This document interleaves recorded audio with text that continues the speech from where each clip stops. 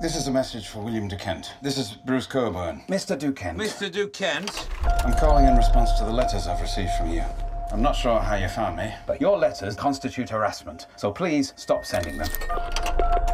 You're that writer of the Infernal Machine. I remember them pulling it off the shelves because of the shooter from Knoxville. He's the reason I never wrote a second book. The right combination of words will make a man do just about anything. The 17-year-old killed 13 people after reading the controversial novel, The Infernal Machine. I have 100 of these at my house. From your driver. He drives a red hatchback. These are the only vehicles our drivers use. Who are you? How about the guy who read your book, the shooter from Knoxville? No, he's rotten away in a Supermax prison. It's not him. You need to stop writing to me, okay?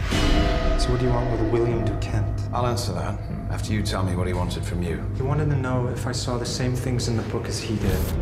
Are you saying there's a hidden message in that book? For the whole world to hear. You can't make sense out of madness now. Can you, Bruce? You got a lot of questions about that book of yours. I know where we are, Mr. Dukent. We're at the end of Act 2, aren't we? Where the protagonist reaches their limits. Mr. Cogburn! Questions their sanity. Is there anybody who might have a score to settle with you? You're a coward. You hear me? I'm a coward. And if I find you, I'm gonna kill you. I can't wait. Who's sending the messages? Please check the number and dial again. Messages! Please check the number and dial again. Who's sending the messages?